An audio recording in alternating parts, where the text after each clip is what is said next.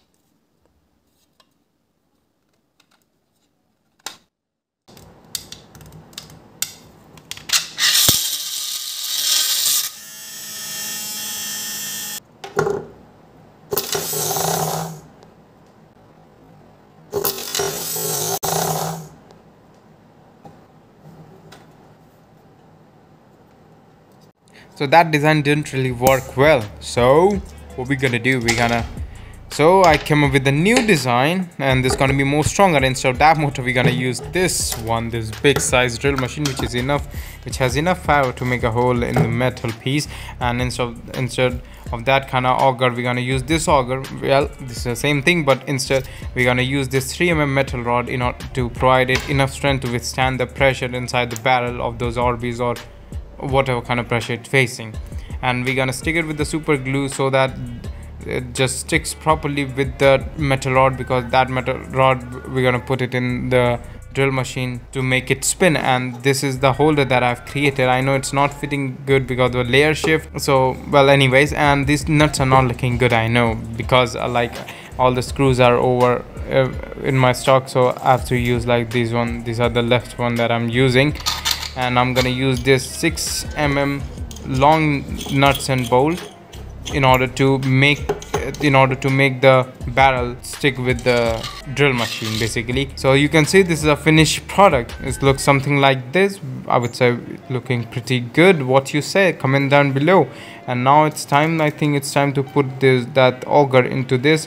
And I know the screw is like little coming out because it was kind of too long and I have to tighten it. So anyway, I'll do it later, but I'll say it is strong enough. And I know the look is not good, but everything is gonna be awesome. So now it's time to put the auger into this drill machine, and we're gonna let me just expand a little bit and put this metal rod inside it.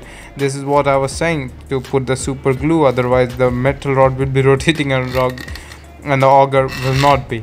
So that is why I was saying to put super glue some on it. And now you can see it is done, and our gun is almost ready. But this is the last thing we need to put: a magazine. It's a bottle, and we're gonna fill it with the Orbeez. And you can see there's a hole in the cap, basically, in order to like easily remove it and put it again after filling up with the Orbeez. So you can see it's completely done. And let me just give you a wide angle view of this. So you can see the wide angle view looking good. I would say, what you think about the design, you can comment down below. And I think it's my second time I'm saying this, so let's just test this machine. So here I'm outside. I'm not gonna do it in the room, otherwise it's gonna be super dirty and my mom gonna beat me. So you can see I filled the water with the Orbeez, and yeah, I would say it didn't meet my expectation. Press. So you can see it just, I think I should have put a nozzle in front of it in order to throw it properly. So you can see the last one gone little far, but in the starting it just didn't done well. So I should have put the nozzle in front of it in order to get up some little more range. But anyways, if you like this video, make sure to hit the like button. On this channel I'm just do this raw experiment whether things gonna work or not with the help of 3D printing. So if you like this video, make sure to like, subscribe and share. Thanks for watching.